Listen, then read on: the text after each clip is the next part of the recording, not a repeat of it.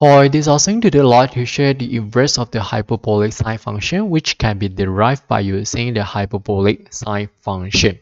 We can first let y be equal to the inverse for easy writing purpose, and we know that for any function f, if we substitute the inverse function, we should obtain x itself if f is a function of x, which means that we should have e to the power of y minus e to the power of negative y over 2 is equal to x times the entire equation by 2. We should obtain e to the power of y minus, since this is to the power of negative, which means that we should have 1 over e to the power of y. Then we have equal to 2x times the entire equation by e to the power of y. So we obtain e to the power of y square minus 1 is equal to 2x e to the power of y.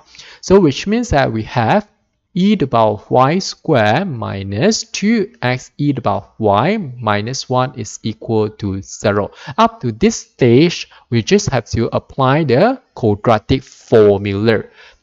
Recall that we have x is equal to minus b plus minus square root of b squared minus 4ac divided by 2a. We just have to obtain and replace x using e to the power of y. So which means that the unknown for this case is ey instead of x. And we just have to obtain a, b, c accordingly. So a is equal to 1. B is equal to negative 2x and C is equal to negative 1. So which means that we have negative B. Negative, we obtain positive 2x plus minus square root of B squared. So we have 4x squared minus 4 times a, which is 1 times negative. So negative, positive 4 divided by 2 times 1, which is 2. And we should abandon the negative since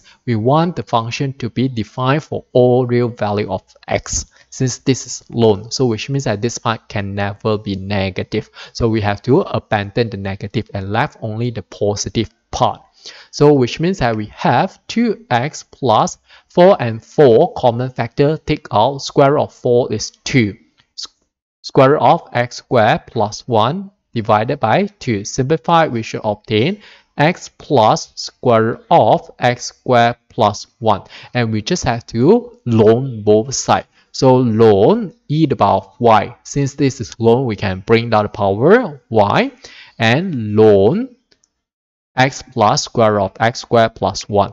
Lone e is equal to 1, which means that y is equal to lone x plus square root of x squared plus 1. And y is what we denote, which is the inverse hyperbolic sine function. And hence, we already obtained the function of the inverse of hyperbolic sine function. And we done. Okay, that's all for this video. Thanks for watching. Hope you like this. See you.